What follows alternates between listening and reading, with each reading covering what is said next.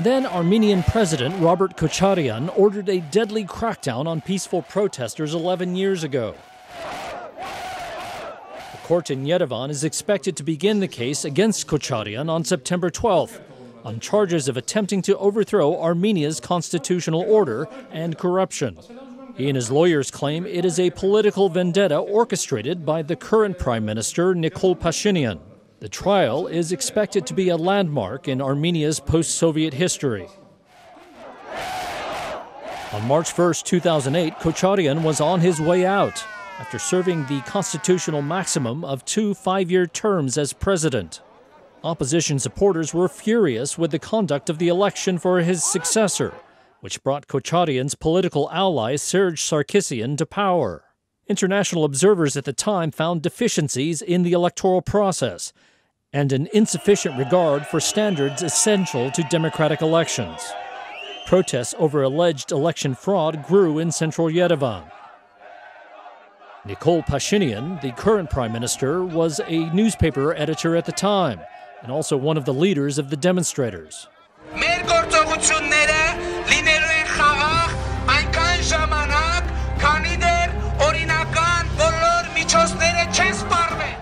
Riot police and armored personnel carriers were deployed, but the crowd remained defiant. Later on March 1st, Kocharian declared a 20-day state of emergency, banning all rallies and imposing censorship on the media.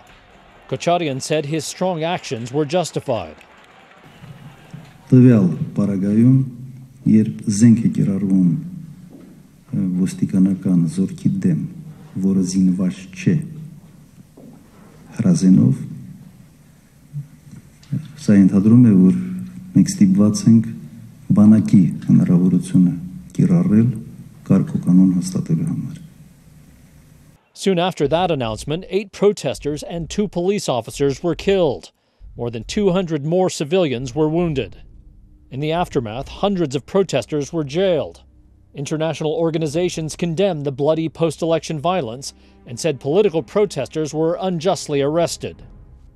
An independent fact-finding mission set up by Armenia's parliament found that Kocharian ordered troops into the streets of Yerevan in violation of the constitution.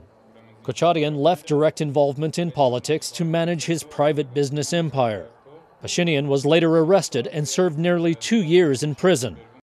In 2018, Sarkisian's second presidential term ended, but he was elected prime minister after saying he wouldn't run, sparking renewed protests. Pashinyan led a new wave of popular discontent, and tens of thousands of Armenians answered his call. After 3 weeks of peaceful street marches in Yerevan and Pashinyan's brief detention, Sarkisian resigned. In May of last year, Parliament elected Pashinyan as prime minister. 2 months later, prosecutors charged Kocharian with overthrowing the constitutional order of Armenia because of his actions in 2008. 3 co-defendants were also charged: Kocharian's presidential chief of staff and 2 army generals. Kocharian faces up to 15 years in prison if convicted. He's now 65 years old and claims the prosecution against him is Pashinyan's revenge. But Pashinyan has repeatedly denied orchestrating the case. Մարտի 1-ի գործը պետք է բացահայտվի։ Մարտասպանները պետք է կանգնեն դատարանի առաջ։ Ցավոք սրտի Հայաստանի Հանրապետությունը շարունակում է ունենալ սովետական տիպի դատախազական մոտեցում, որ բոլորին պետք է ձերբակալել, բոլորին պետք է կալանքի տակ պահել, որովհետև բոլոր մարդիկ հանցագործ են կամ պոտենցիալ հանցագործ են։ On September 4th, Armenia's constitutional court said that aspects of the case against Kocharian were, quote, unconstitutional. But it is still not clear what impact the ruling will have on the trial. Armenia's Prosecutor General's office has argued that there are no grounds to drop criminal proceedings or to release Kocharian from custody, as demanded by his defense team.